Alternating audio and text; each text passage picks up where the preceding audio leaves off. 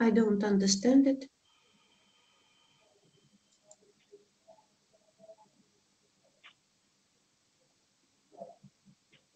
I think it means we should be starting. Можно. Aha, so is it the beginning, or you are going, well, to introduce the first slide yourself? Вы уже все, можно начинать? Нет? Как-то непонятно заставка. Можно, была. можно начинать. Можно. Окей, well. То есть уже трансляция идет, правильно, да? Окей. Okay. So, some discussion with our moderator.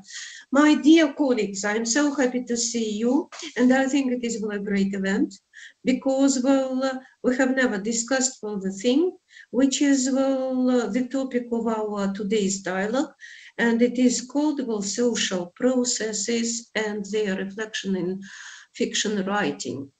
And I think that, first of all, I should introduce, our participants. Let me introduce Professor, Nadezhda Stoikovich. She is, professor of the English language for specific academic purposes.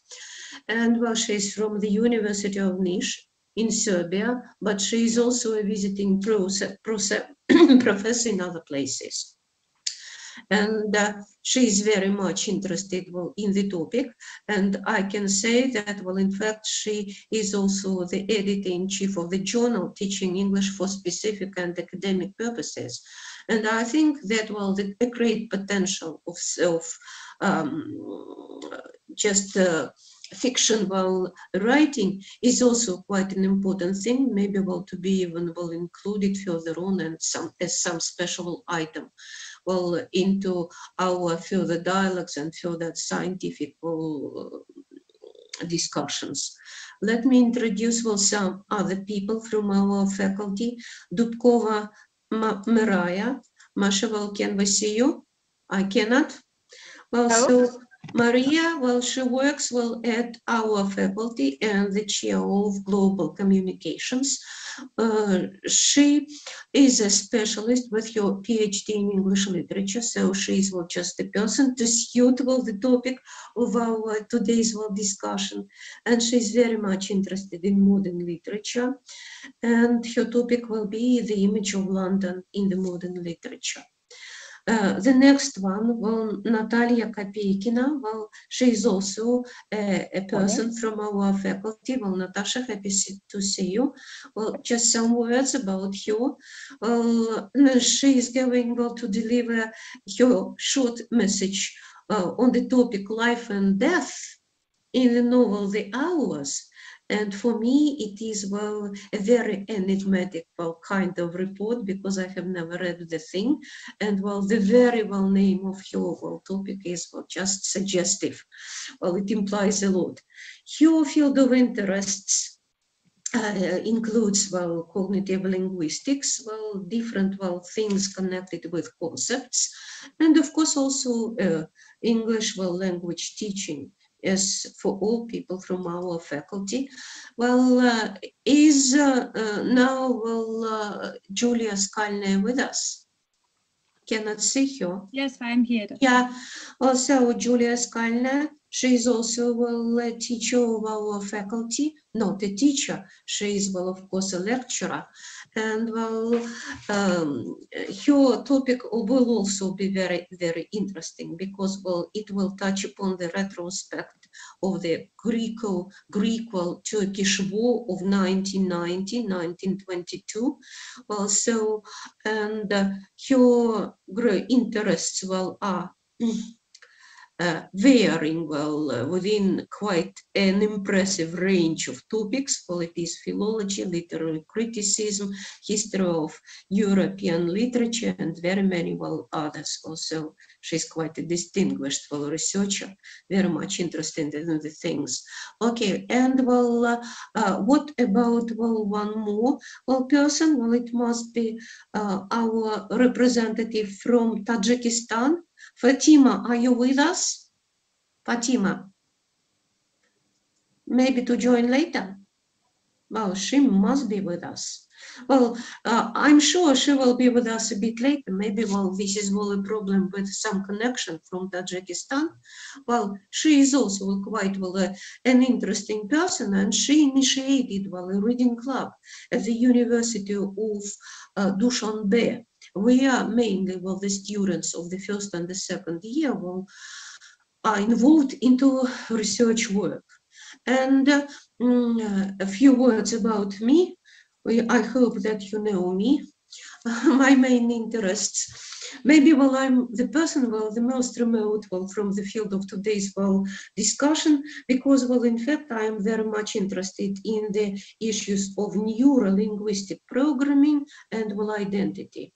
But when working at some identity issues, well, I understood that if I touch upon the spatial factor, well, and if it is well spatial and well also with some civilization values, well, then of course we can speak about geopolitical value, geopolitical factor, and while discussing it, well, I came across well quite an interesting well, topic, which are called mega projects.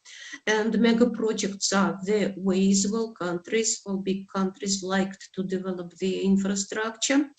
Well, within their countries, always within their countries. But when the country is, well, more or less small, Great Britain, for example, it's one thing. But when it is United States of America or Russia, of course, well, it is well, something quite well different. And while doing so, and while trying to understand specific features of mega projects, I came across well, some rather interesting well, discoveries. For me, these were well discoveries because well I understood that many well writers also devoted well some parts of their works to mega projects. And if you don't mind, I will start with my presentation. I hope I have introduced you into why I have chosen well the thing. And while doing so, well, I just will suggest the following well agenda. I'll make well my presentation. Hope it will not be very long. I did it well at home, and well with me it was well 9 minutes. But sometimes well it is longer when you start presenting it well to the audience. Of course, you do understand it. And after that, if well people are interested, well maybe well you can well put 1-2 questions well to everybody, not only to me but to everybody. And but we shouldn't be well too long well with the thing.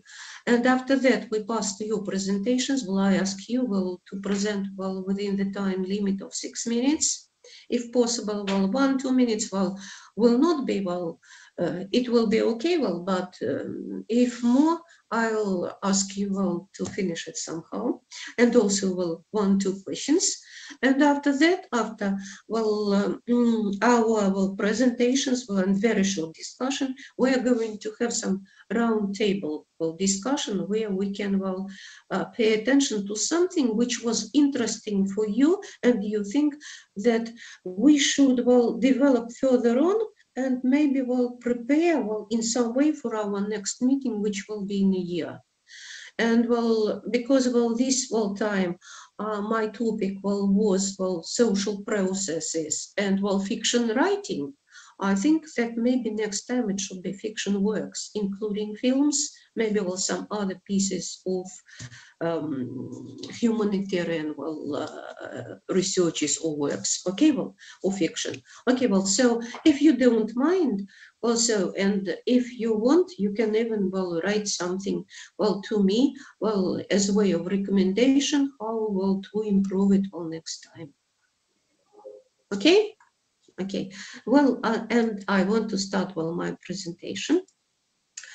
Okay, and so just 1 second.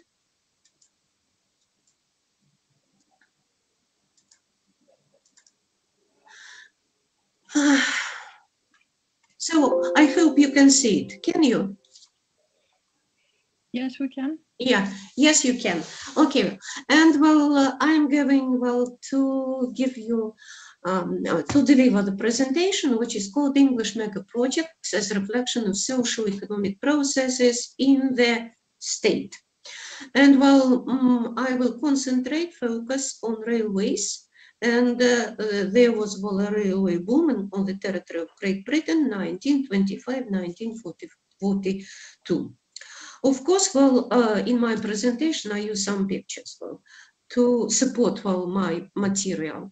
Some of them are authentic, and some of them were just taken by me to illustrate the material I'm going to deliver. Yeah, and now I start with the year 1825, and you can see this wonderful picture by Turner the Elder, not the one which is famously represented in the gallery in London, but the other one. But it's quite an interesting thing, and of course, it reflects the way the first train moved.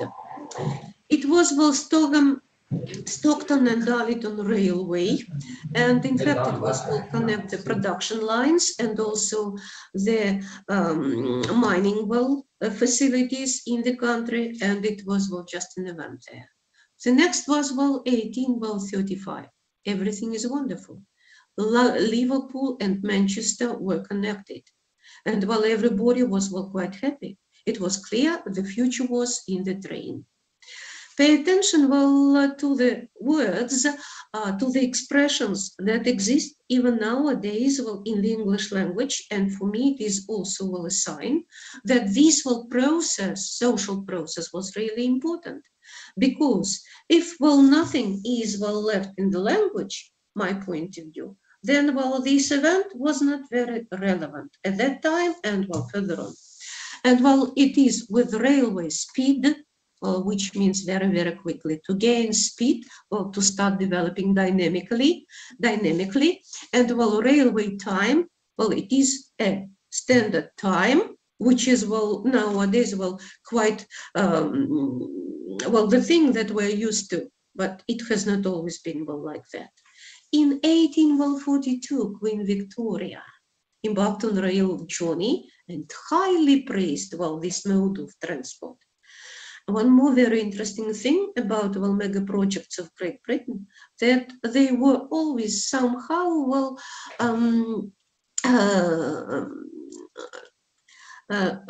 were somehow praised by the royal family. Princess and princes, they always were involved into the matters. Sometimes successfully, sometimes not.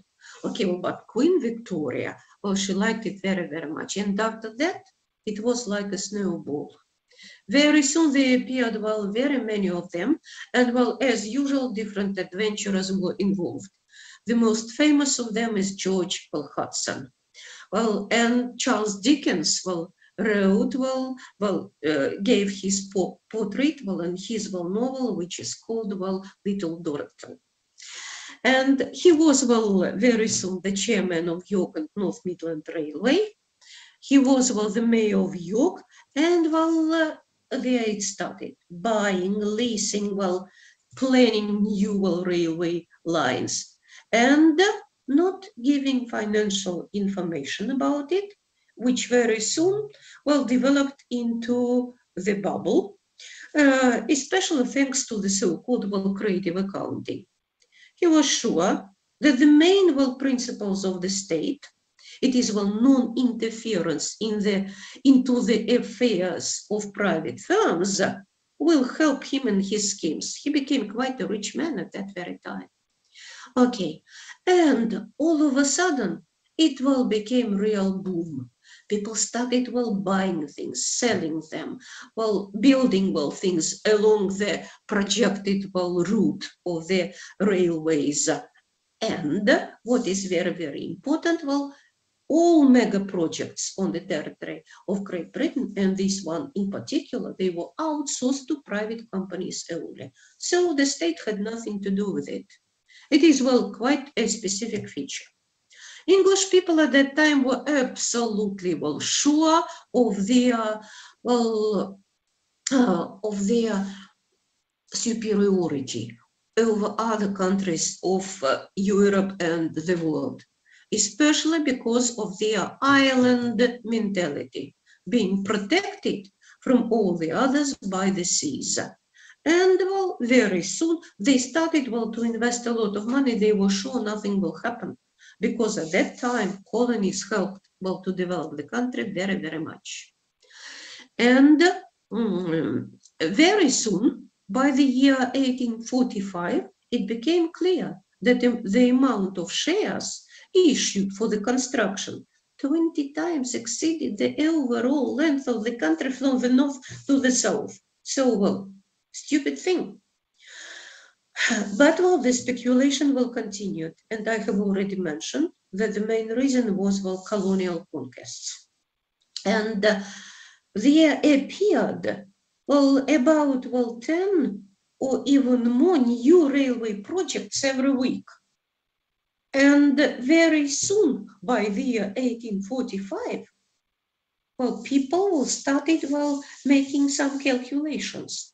And the result was that the roads, if all of them were to be built, would have covered the whole world from Ireland to British Guinea, 2 times. Impossible, next to impossible. Of course, there was the shock, the bubble burst, and it happened in November 1845. And it was real tragedy. But what is important, nevertheless, the infrastructure, railway infrastructure was still with Great Britain. It helped to improve the transportation speed within the country, to reduce the cost of it. And after some months, the state decided that the part of the profits that came from speculations to the budget of the country should be partly redistributed in favor of the poor. Some introductory thing. But now I want to pay your attention to the following thing. Charles Dickens wrote a wonderful novel which is called Dombey and Son. And this is not an authentic picture, just found on the internet, but I think it should look like that. So what was it like? It looked like it was the first shock of a great earthquake. Which in fact is the photo that this picture illustrates. This is the information. And Mr. Dombey came to visit his son, who was staying with the nurse in the so-called Stag's Gardens. And he saw that very picture. And if you can see the portrait, the image of the situation is very, very vivid. Houses were knocked down, streets broken through and stopped, deep pits, trenches dug in the ground, enormous heaps of earth and clay thrown up. So quite enough. It really sounds like the shock after an earthquake. And nevertheless, it was the beginning of building the new railway. And it was quite interesting. It was not far from London, and that was the thing. All right, 3 years passes, and Mr. Dombey again needs to visit the nurse in the same Stag's Gardens. Not authentic, but I guess it is from some locality that should be somewhere there. There was no such place as Stag's Gardens, because Stag's Gardens, it was something not very pleasant, only with negative connotations. It had vanished from the earth. So no old rotten summer houses. Instead, palaces. And I imagined that they should look like that. And all of this was thanks to this financial boom because of the railway construction, railways construction. Okay, and there we can see wonderful things that now were there. And Mr. Dickens also depicts it in his book, if I'm not mistaken, page 114. rich goods, costly merchandise, new streets, well, and well, so wonderful things, as you understand, well, and well, crowds of people, smartly dressed people, wonderful houses, well, nice villas, gardens, healthy public walks, which is also quite important, and so on and so forth. Okay, well, but of course, well, it did not last long. 40 years passed, and now we can see, well, this is an authentic picture, in fact, the first of that one. Okay, well, and we can see that, well, after 40 years, the focus was on something else. But, well, nevertheless, some of the houses are preserved. Of course, they are not as, well, wonderful, as luxurious as before, but nevertheless, well, there are some of them. Okay, and what's interesting, well, by 1855, England had the densest railroad network in the world, and, well, all that was good for national identity. And, well, I want also to draw your attention to some other, well, mega projects, which are to be continued, well, in my investigations. Well, they were, of course, South Sea Company. My God, well, the most interesting thing.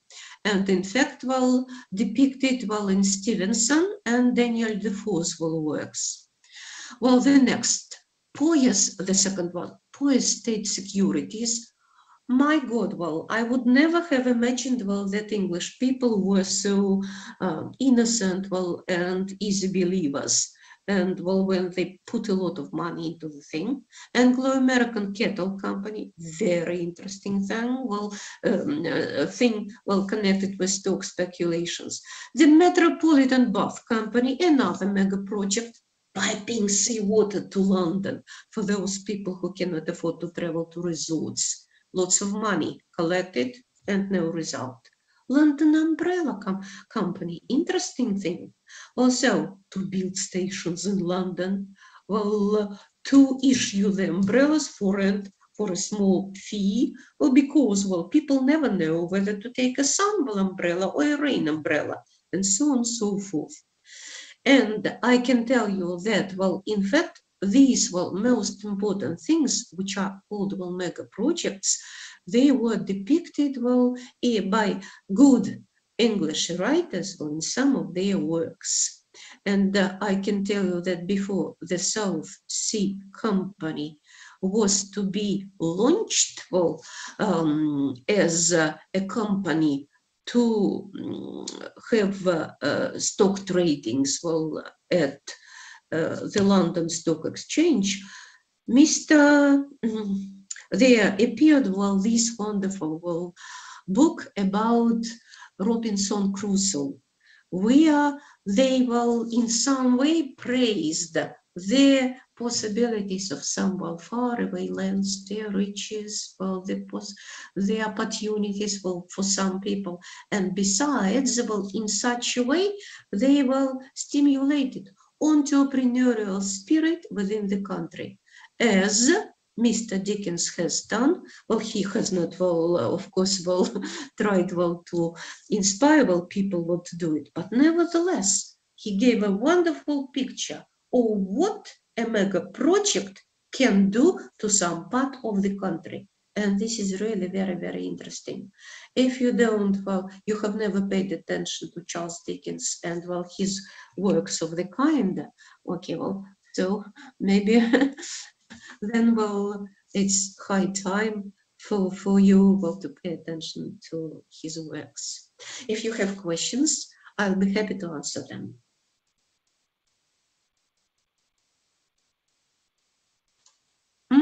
No questions?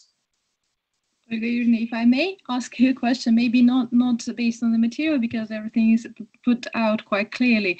So my question is whether you are going to continue your investigation in terms of fiction proper. So, for example, to combine Dickens's point of view on the influence of the vast projects such as the railway station development in Elizabeth Gaskell's North and South, so how the manufacturing development has changed the surface of the North as compared to the South. That's a great idea. But well, Julia, at the moment, my desire is to see how, to compare the way mega projects were developed on the territory of Great Britain. Mhm.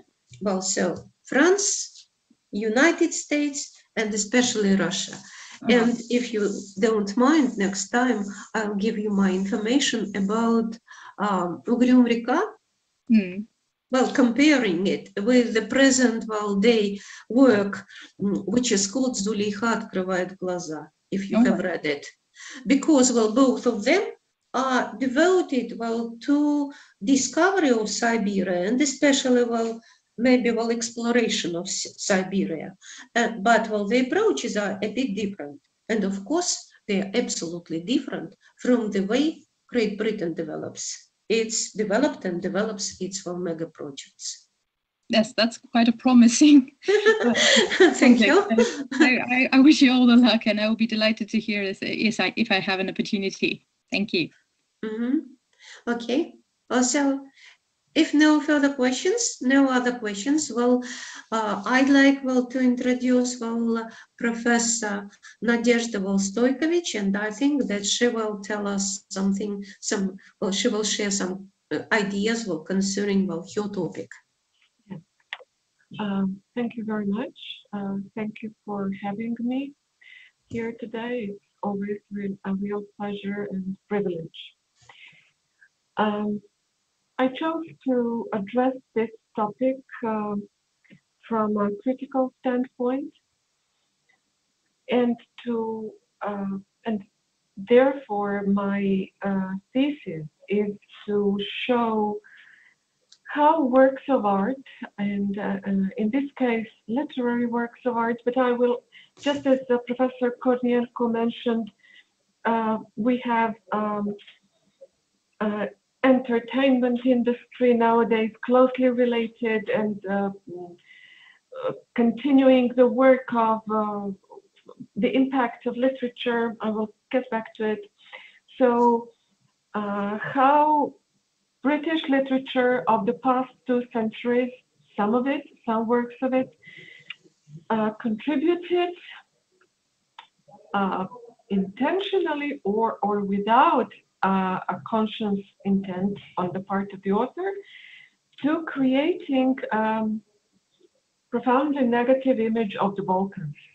I come from the Balkans.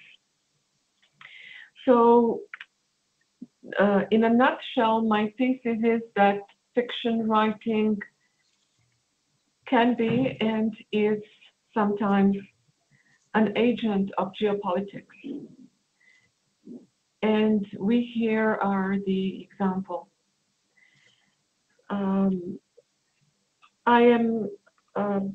I want to exemplify this thesis through drawing your attention to a book that is called Inventing Ruritania, rural area, the land of rurals. And the subtitle is The Imperialism of the Imagination. And we heard it with Professor Kornienko, Imperialism of the Imagination. Robinson Crusoe is an imperialist.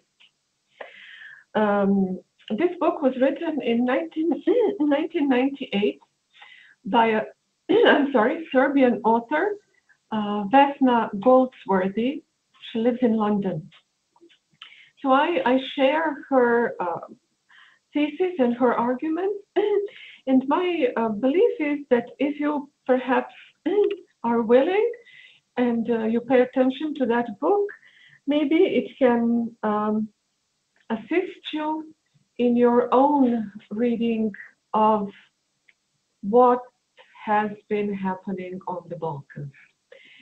And if I may, I believe and I hope that this current time, the troubles we are experiencing globally, in the interpretation of those troubles, there is a good side to it and I'm connecting it to my intention here about my country, Balkans, that all informed people and all good-willed people are now more than ever, because of what we are exposed to, are reflecting and re-examining the interpretation we are being given.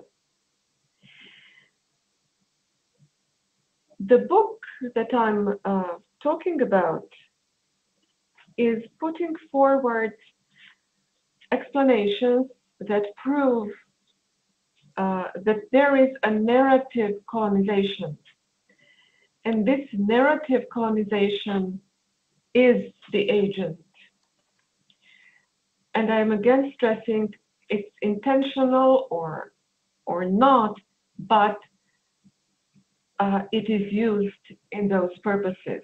So when you think of the Balkans in literature, how it is represented and what most famous examples are, you of course all remember Byron.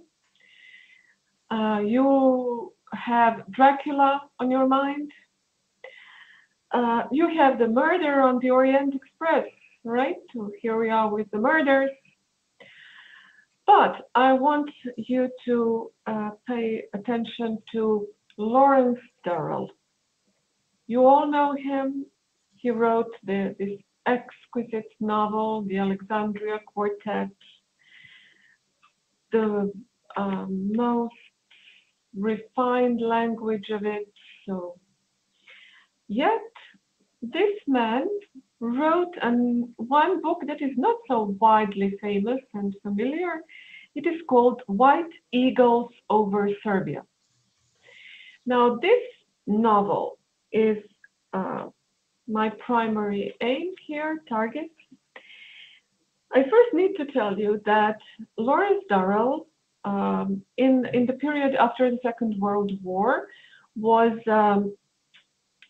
appointed a foreign correspondent for BBC, and he was in Belgrade. So he was on the spot, and he was moving in the circle of most learned men of Serbia, of the greatest intellectuals, writers, artists. So he saw the best. And then, yet, he wrote the novel in which Serbs, from the very first moment you encounter the Serbian character to the end, they are portrayed as brutes.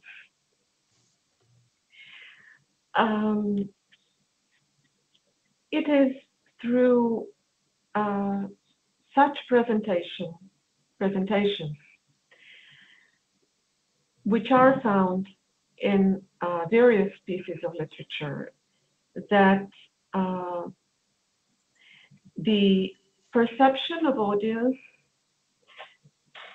is formed that Balkans is the area, is this exotic, in a negative context, the exotic of Europe, the uncharted, the less familiar. Then of course you have less developed, uncultured,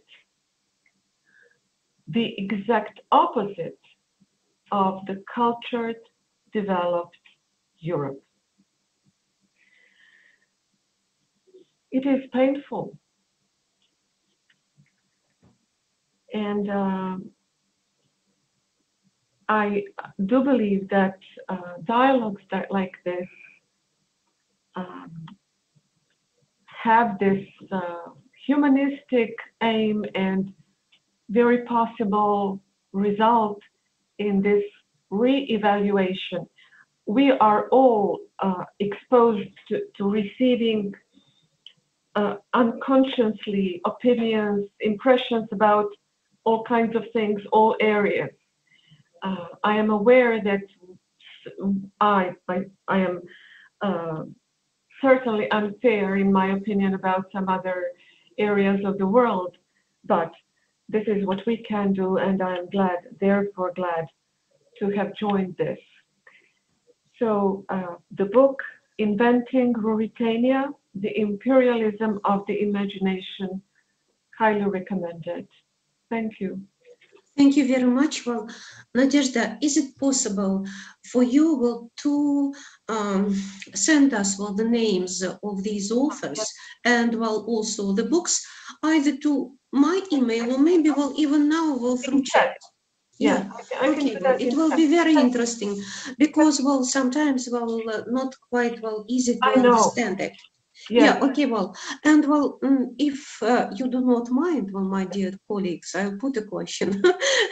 Okay, and my question will be the following.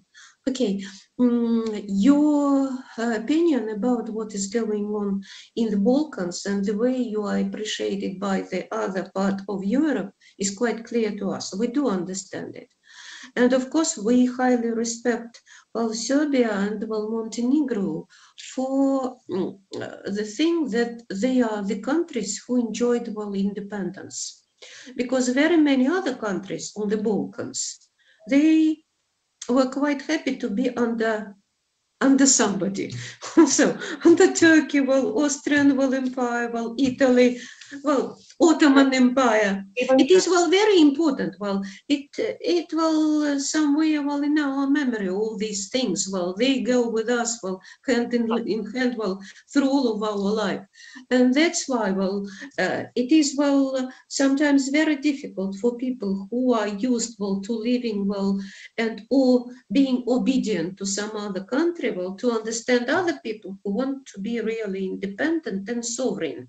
And if you can give us some fiction works which we can read in Russian or in English, then it will be very interesting for us, and it is very important. And one more thing, I know that you teach in Lithuania. Maybe my pronunciation of this country is rather old-fashioned.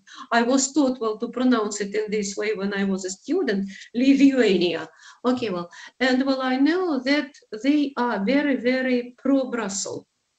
And do you tell them about your views on the matter? Yes, exactly. Exactly. And what is the reaction? You know, the reaction is fair. First, they don't understand, but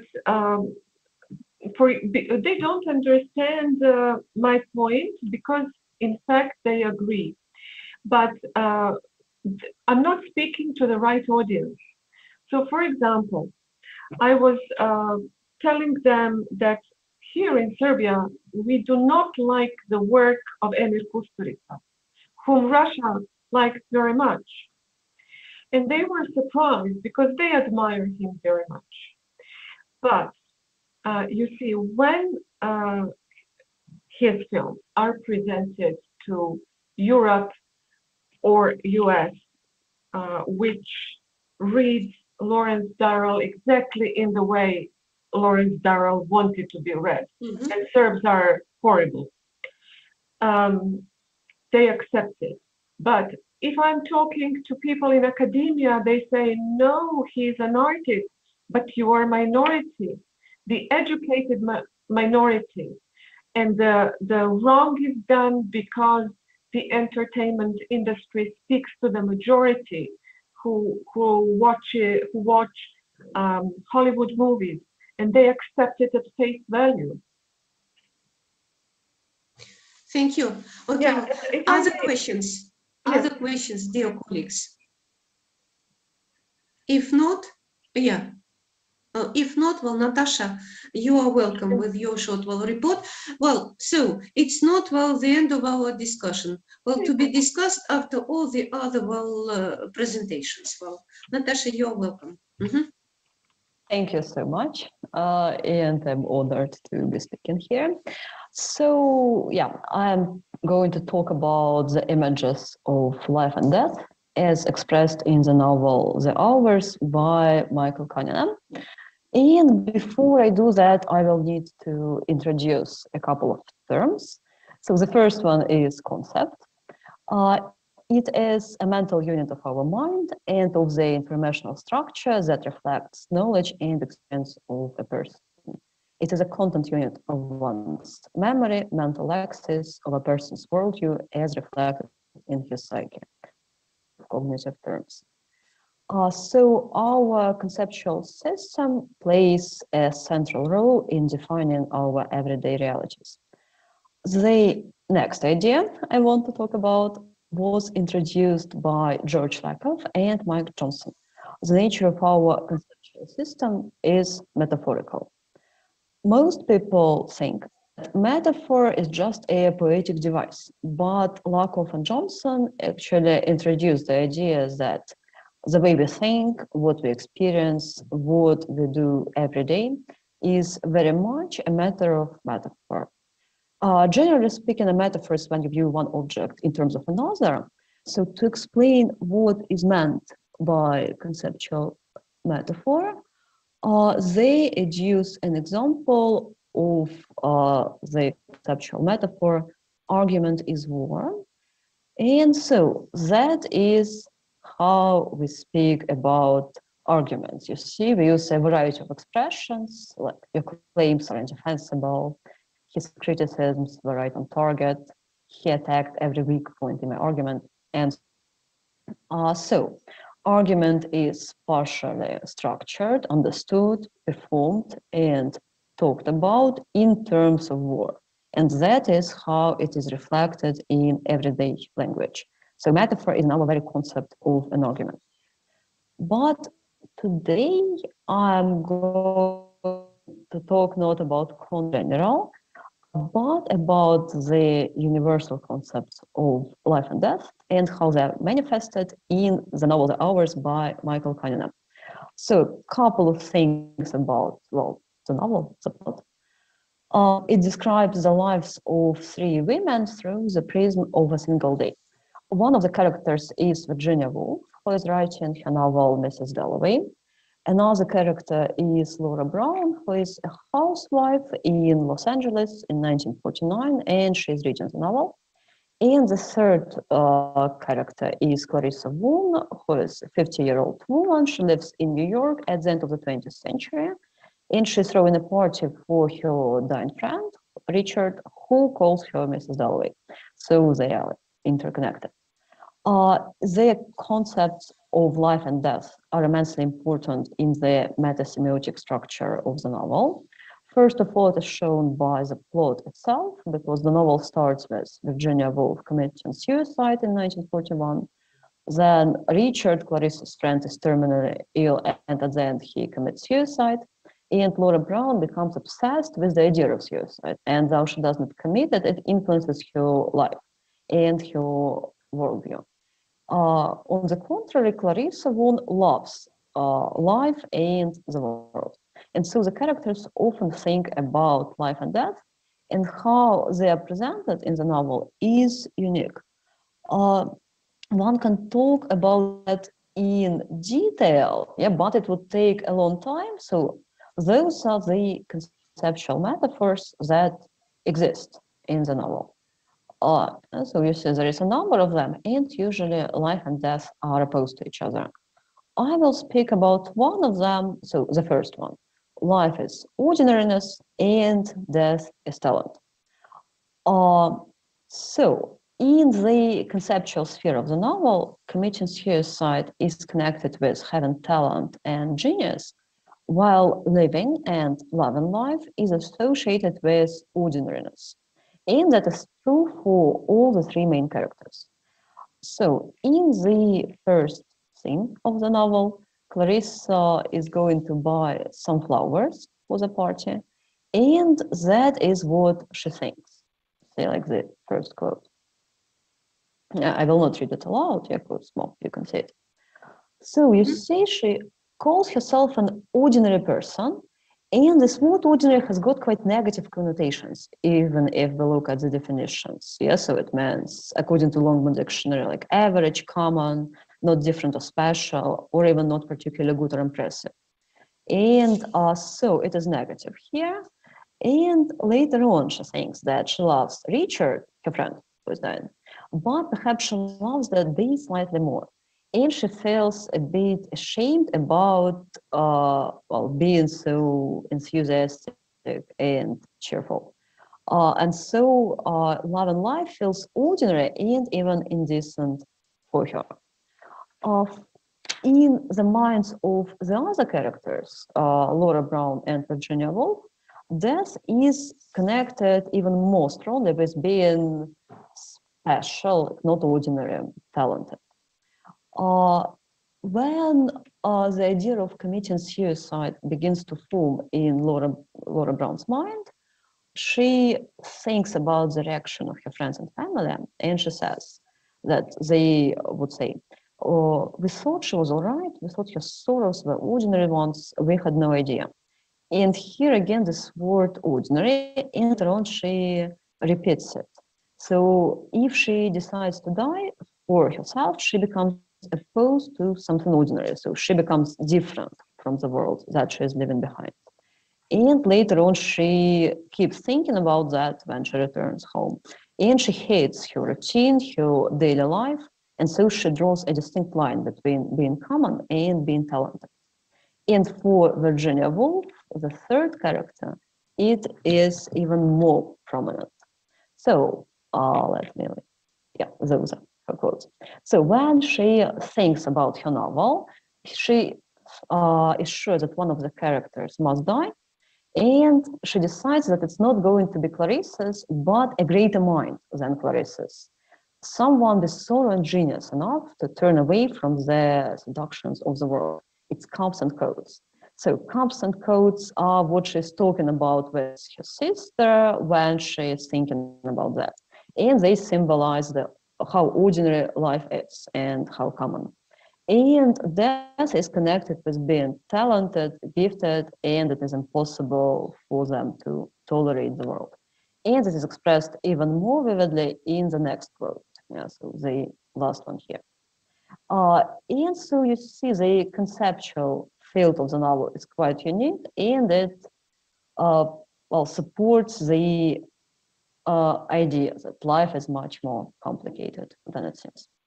And yeah, I think I'm going to stop here. Thank you. Okay.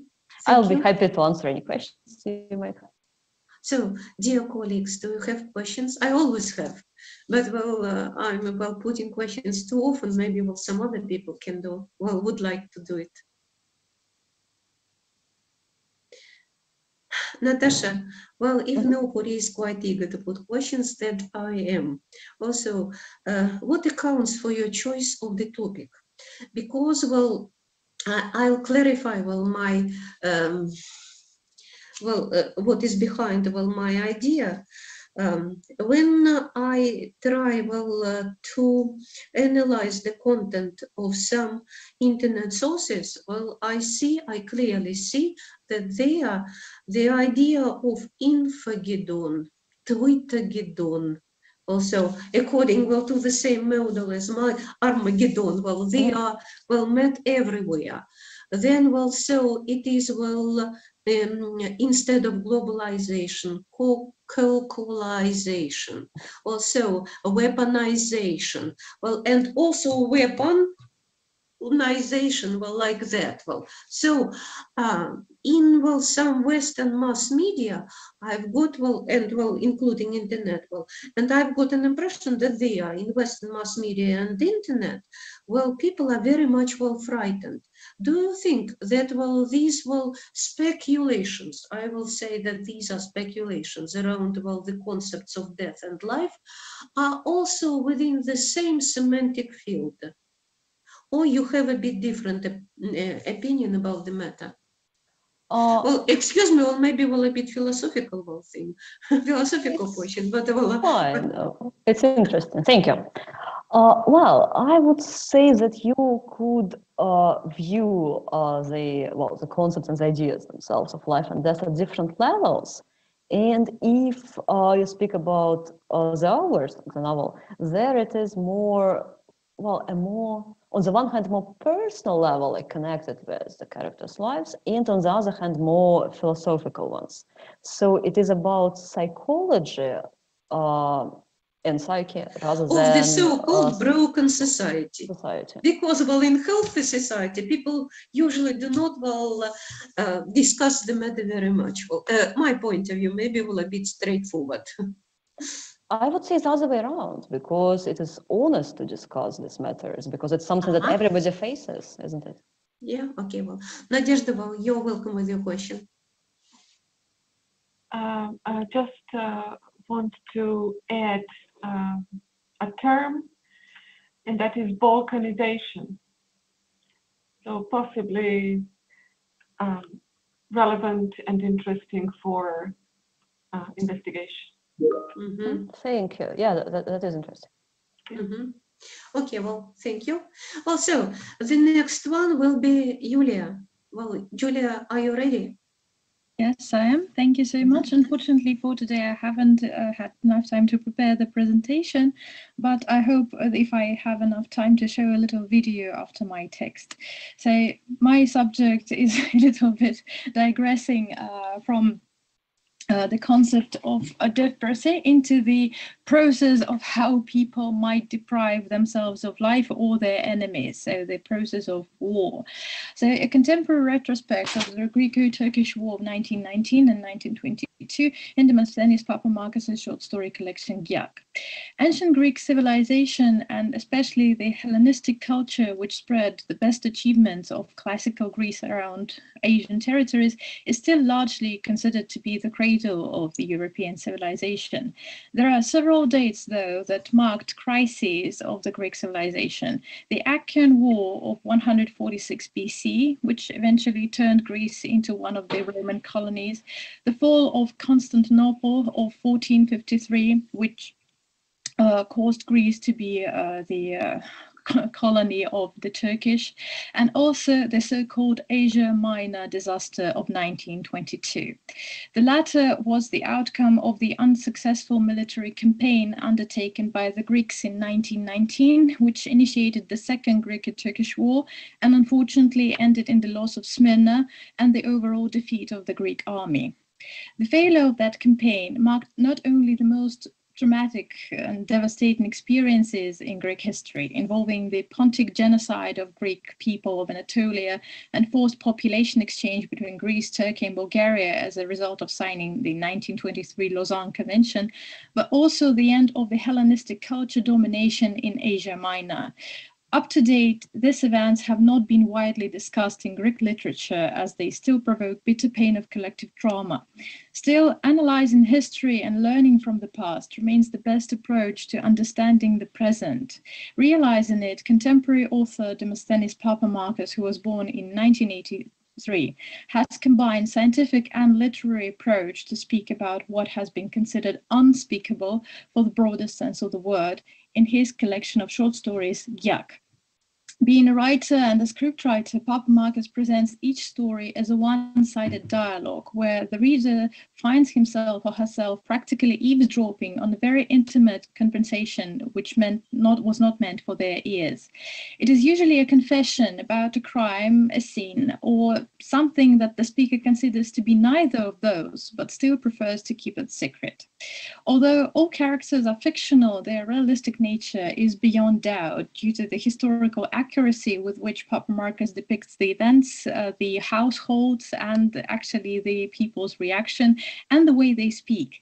Actually, in 2013, while he was working on his thesis on ancient history in Oxford University, he went on a journey around Asia Minor, which inspired him to create this short story collection, which was published the next year. So the narrative discourse is always first person, except for the ballad, which is a little bit a kind of a digression from the main narrative because it is purely metaphorical. Although stylistically it is based in the national folklore songs, still it bears too much relation to the mythology because the main figure there is Charon, yes, so the god of death. We all know that initially in Greek mythology, Charon was just the carrier of the souls through the waters of Hades, but still in the later development of mythological consciousness, he has become the representation of death. And it is quite interesting that from the modern perspective, Papa Marcus makes an opponent for this representation of death as a woman, not as a man, not as a soldier, as opposed to all the other stories. Actually, in this case, it is a woman, a widow, who withstands all the seduction that Charon offers her in order to take her to the Hades.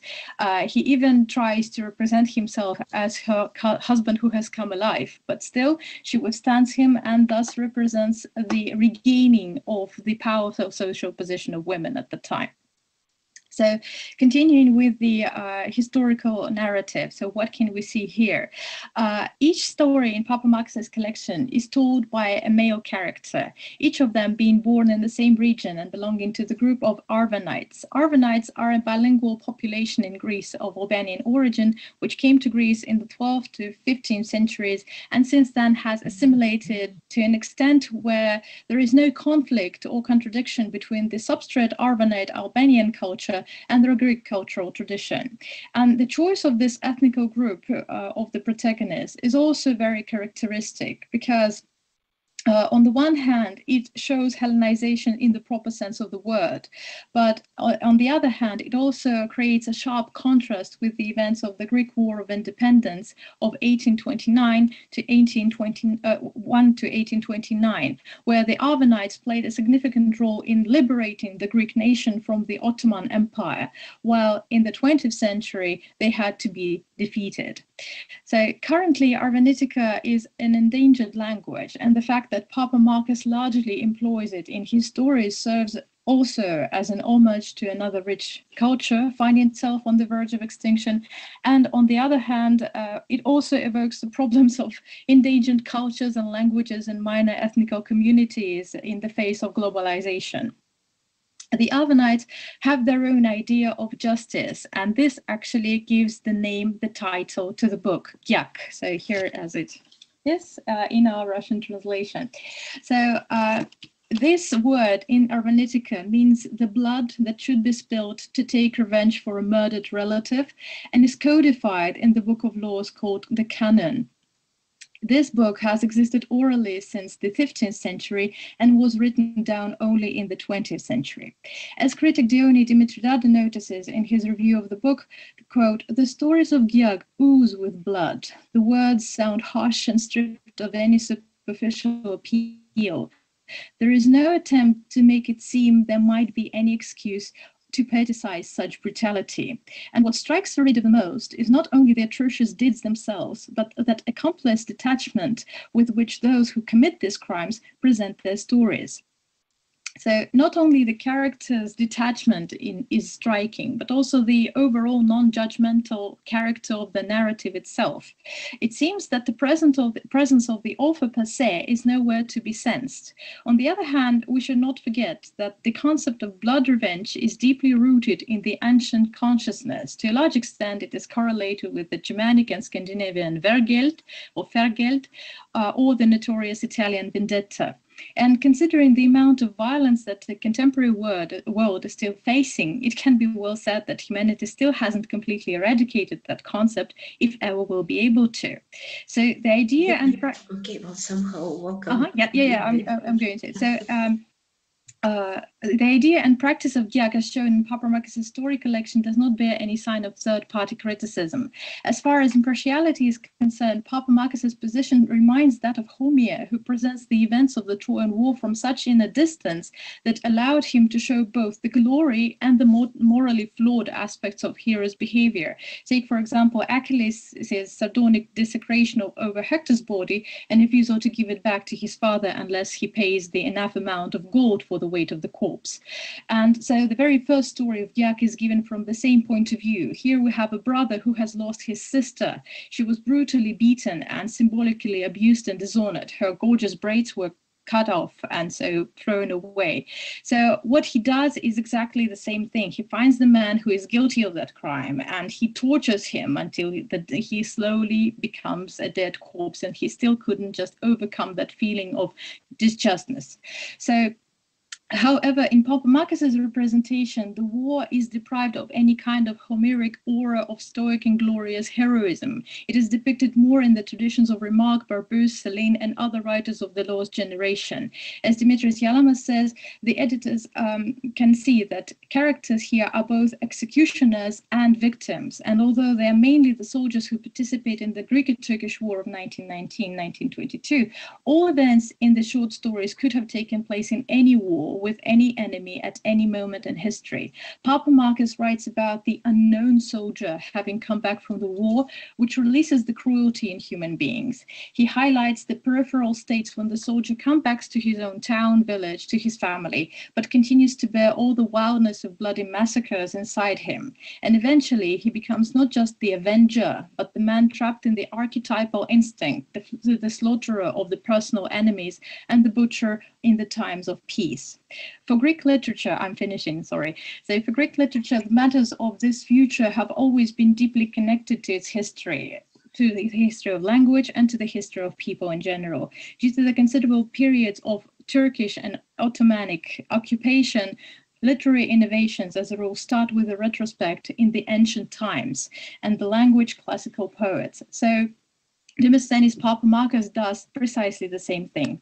Instead of focusing on major historic personalities, battles, archival statistics, he pays attention to the individual stories of common, sometimes nameless people whose private histories contribute to the global historical process. And in the post-truth era, that kaleidoscopic approach of combining, juxtaposing, and mixing multiple subjective perspectives is the only powerful current of emotion experience, seems to be the most objective way to reconstruct the past, to see our beastly nature but still give hope to our humane aspect and prepare for the challenges of the modern world.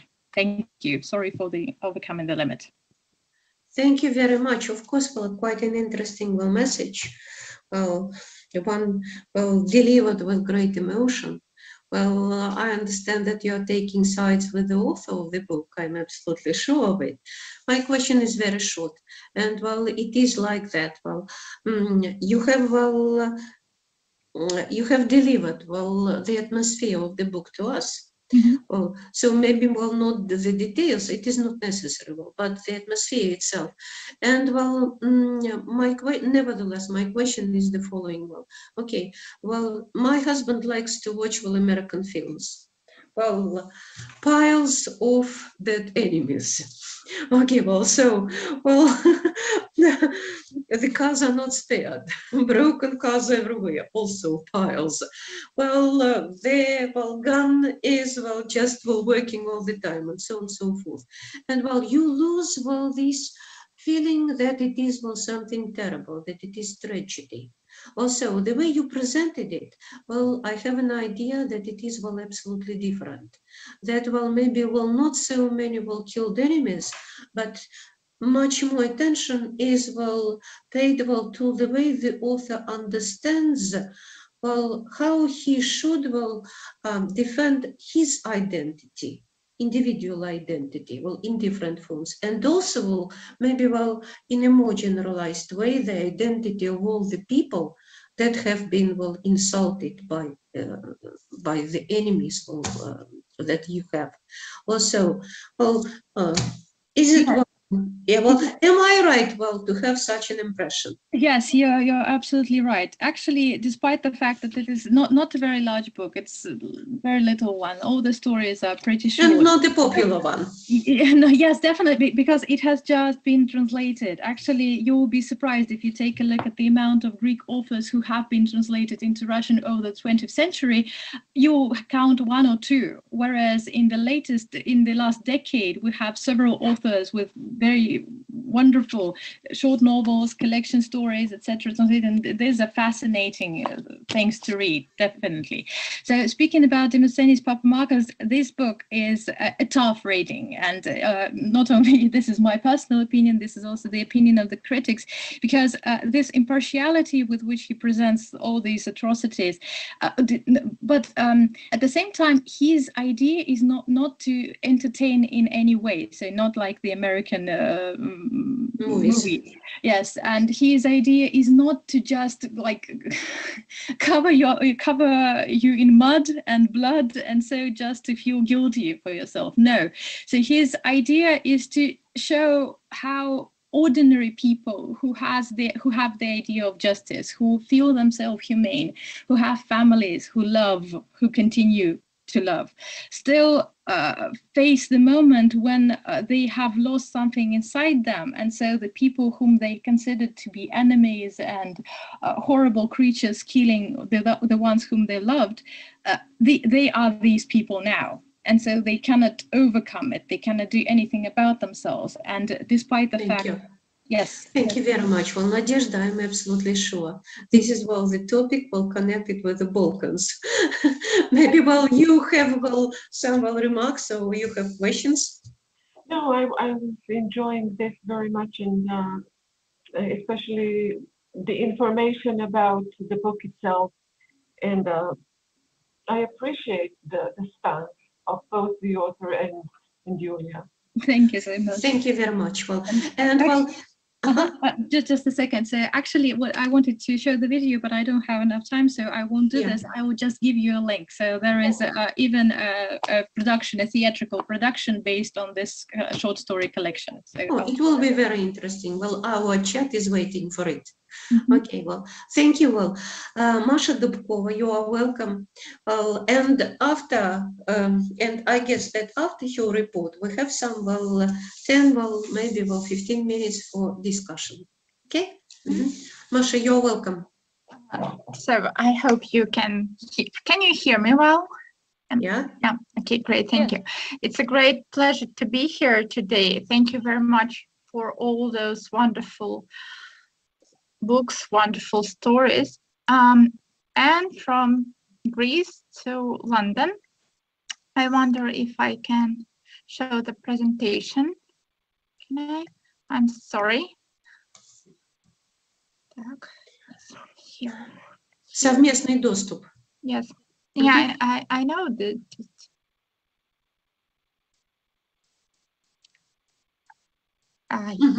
Yes. Okay. Today I'm going to talk about London in the modern literature, and I'm going to give a talk about 3 authors. The first 2 are on the screen. Peter Ackroyd, London, the biography, but also he has a number of works on London, Londoners, biography of London, history of London, whatever, and Edward Rutherford. I would like to begin with Ackroyd. For a long period of time, London has been the center of politics, trade, science, you name it. Many artists were inspired and impressed by this magnificent place. Peter Ackroyd has written an impressive number of works on cities and people in it. He implies that London has its own genius loci that dominates the place and the citizens. His London is a very traditional city, with the areas changing their form but not the purpose. Pagan temples are replaced by churches, for example, but the spirit remains the same. The same goes for shops, workshops, whatever.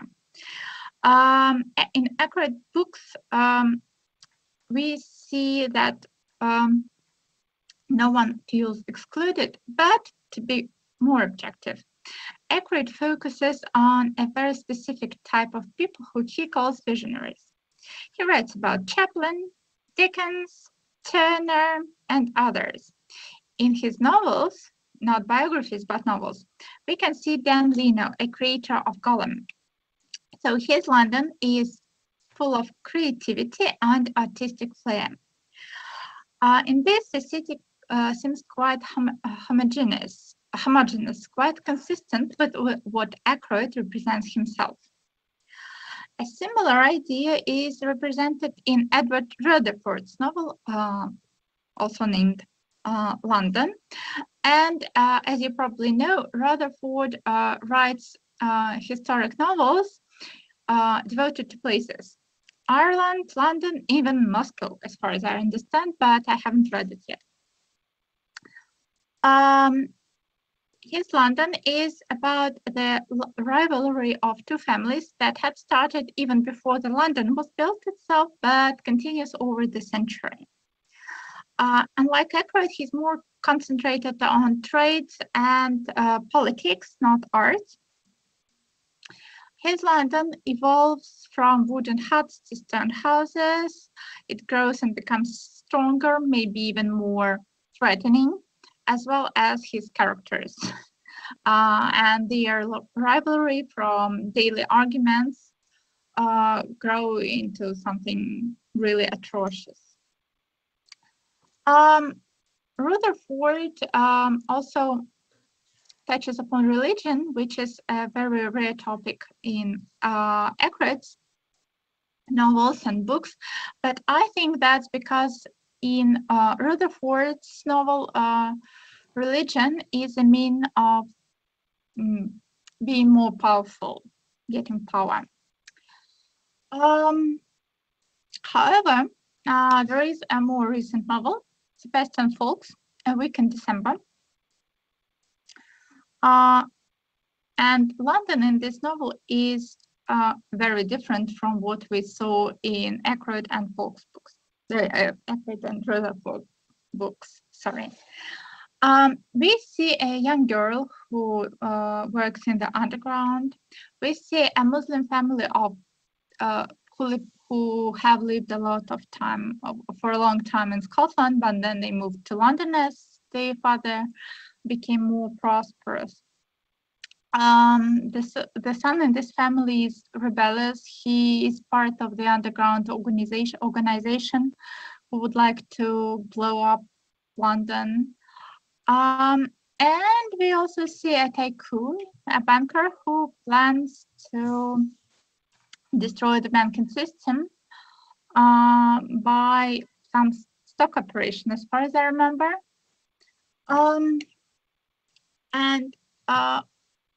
In this novel, London is very heterogeneous. We see that the person is opposed to system at all levels, from the very low ones, like this girl who is persecuted because she hasn't stopped the train on time, and Amanda, then this son who's preparing the terroristic act, and this banker who wants to undermine the whole banking system.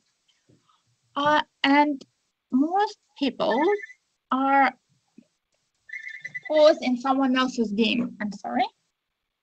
Not on time. Oh, sorry. You'd better switch off the sound. No, sorry. That was mine. Unfortunately, it's a home phone. Mm-hmm. What strikes most about this novel is its thrilling atmosphere. The underground terroristic organization is less frightening than a simple dialogue between two bankers who are planning their nefarious operation. The conflict between the system and the individual persists. This is the topic that Ackroyd and Rutherford hardly touch upon. To sum up, I would like to say that each author here has their own London, although some features are of course similar. Many writers focus on the historical aspects like Rutherford and Ackroyd, as this allows them to explore the image of London created by their predecessors, so their city is quite homogeneous. Those who are more interested in the modern, in the modern London of today, they prefer to illustrate the heterogeneity of the place. Thank you very much. I'm happy to answer your questions if you have any. Thank you very much. Well, unfortunately, there were some interruptions. There was some background noise while you were speaking. Oh, but nothing doing about it. Well, sometimes the connection is not perfect. Okay, well, so questions, my dear colleagues. So May I just a little addition, maybe not a question, if Masha has already read the book, or if not, I don't know.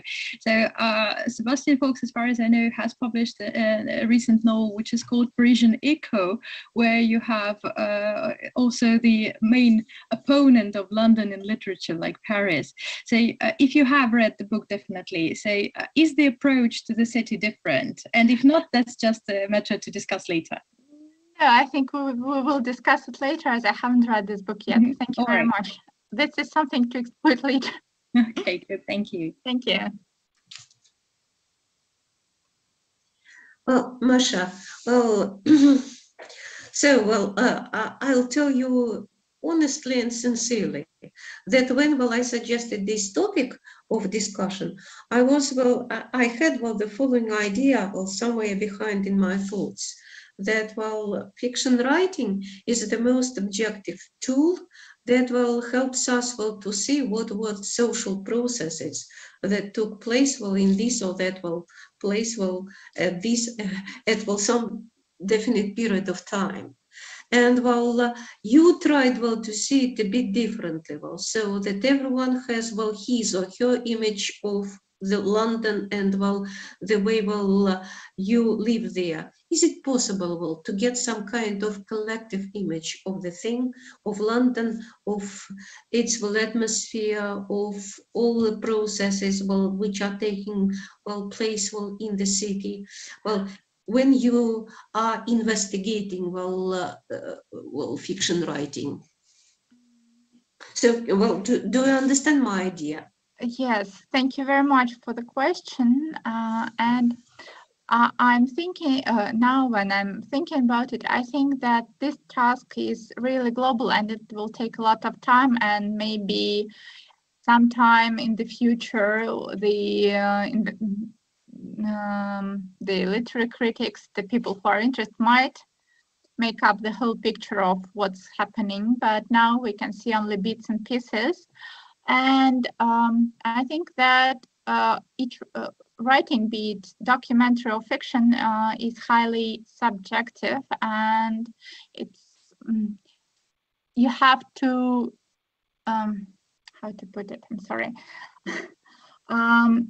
You have to read and analyze a huge number of novels and books to get the bigger picture. Okay, so it's difficult to have a complete mosaic. Maybe with the big data we can, but it's complicated. Thank you. So Fatima, my God, I have forgotten Shalmoeva, the woman who is quite an interesting woman from Dushanbe, from Tajikistan. At the moment, is in the hospital. That's why she cannot join us. And I think it is we have enough time to discuss it in between ourselves. And I'll tell my impression from our conversation on our dialogues. I enjoyed it very, very, very much. I think it was quite an interesting thing. And I'm sure that I will judge it as successful. From my point of view, it was quite successful. Thank you very much for your contribution. Okay, and some thoughts that I have in mind just now about the way to further develop our approach to social processes and fiction writing. I think that maybe we should not include only speakers who know the English language. I think that maybe next time it is also we should welcome also people who speak some other languages and nevertheless have for example slides in their presentation in the English language. It will enlarge our audience, because at the moment there were some restrictions and I had to obey to them. Okay, this is one thing. And another thing, I just want to say that we are from the Faculty of Global Studies. And we are from the chair, which has the name of Global Communications. And it is also very, very important. What I mean is that we should nevertheless try to come to some at least small generalization. Maybe. And one more thing that I hope that after our next meeting in a year, we have well, kind of an edition, well, kind of a book, which is a set of our articles devoted to these well, topics, well, which will be edited which will be published at our faculty. I have already discussed it with the leadership of our faculty. So I hope that well, this year and next year we develop well, some small bits of mosaic. Well, each of us will our own will bit, okay, and after that, well, maybe next well year when we'll have more material, we'll have it somehow well, in form of some in some book well ready for being published. Also, this is well my opinion because well I'm absolutely sure that we had well some very brilliant well presentations and well we should not just well listen to them once and not or have them fixed. That's my idea. You are welcome well to share your opinions and your approaches. I'm not well going to say you speak. No, just well share your ideas. I would like to thank you, Olga Yurina, and every participant because it was a really delightful conversation and a wonderful dialogue and provided a lot of food for thought. Thank you. Okay, well, so no, maybe It was we'll indeed. So I would also like to thank you and all the speakers. It was wonderful that we looked at so many sides, of the subject, and there is still so much more to investigate further. So thank you. Yeah, thank you. Well, Nadezhda, well, do you want to say something? Yes, definitely. I agree with Maria and Natalia, and of course with you. And I do believe that this is an important endeavor, an important initiative, and having it somewhere more permanently would be expected. The fact that you are mentioning some publication. Yes, well, I think that well, speaking is one thing, but well, when you have it published, it is well something well absolutely different. Right. Okay, well, and I think that at the moment we do not have enough information for the thing, but well, maybe in a year when people know about it and they work well with some idea already in mind, well, we can give some wonderful results. And one more thing, also in a year approximately at that time, well, plus to well the scientific well science festival will also have the so-called well great well congress. Well, I guess well it is again Congress, and this is the Congress well which is devoted to the Arctic region. And well, I suggested well the topic from our chair, which well sounds well like that. Well, it is well so the threat of indigenous communities well near the Arctic in the Arctic region. Also, if you have any ideas, well, maybe well you can join. Well, of course, I'll send it well to people. It will be included into the agenda, into the program of this World Congress. I do not know whether many people will join us or not. But if you have ideas, if you think that it is important, to help some other people not to lose their identity when there are such grand mega projects. I think it is also rather important, and well, it's an additional opportunity for us to have a meeting. Yeah. May I ask? Maybe it sounds unrelated, but I really appreciate the variety of work that you are doing and going into so many directions. I must first of all praise that because the contacts that I have in Europe primarily, colleagues are focused on one area. Mm-hmm. So if somebody is doing cognitive linguistics, they wouldn't be joining talk or conference on related to literature. So I am delighted to be immersed in the environment that is not limited because I truly believe it is the complete opposite of what education is. Advance is in diversity. Yes.